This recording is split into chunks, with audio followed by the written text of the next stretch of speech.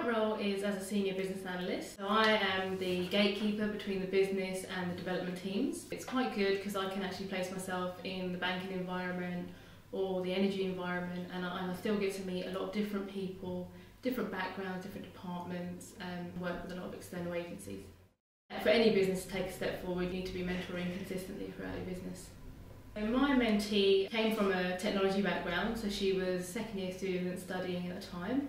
She didn't really come across as very outgoing or very outspoken at the time, so she was pretty shy, pretty timid, totally unaware of what was available to her.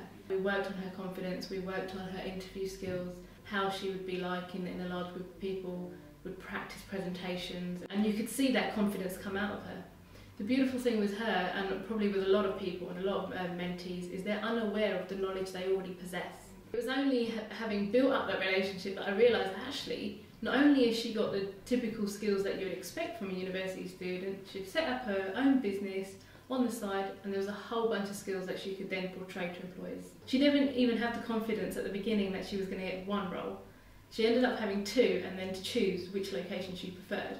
A lot of the key skills are the vital part there. Things like communication, written, verbal, how you portray something, how you do presentations. And a lot of this is practiced during mentoring. In May 2013, the Department for Business, Innovation and Skills did an extensive business survey around small business mentoring.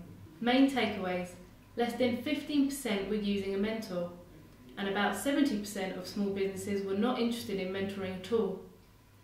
Yet up to 63% of businesses with a mentor were strong at tasks crucial to a successful business.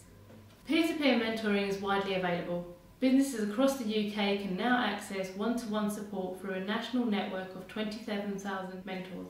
This includes 15,000 volunteer mentors. They have joined the 12,000 mentors already available through 115 mentoring organisations. First, recognise you don't know everything. Second, everyone has a fear of failure, no matter how skilled you are. Mentors can help you face your fears of failure from their own personal experiences. Third, shadowing a business. This is one of the most creative ways that small businesses can get over that big hurdle. Fourth, go online. Look at the businesses big and small that share their mentoring experiences.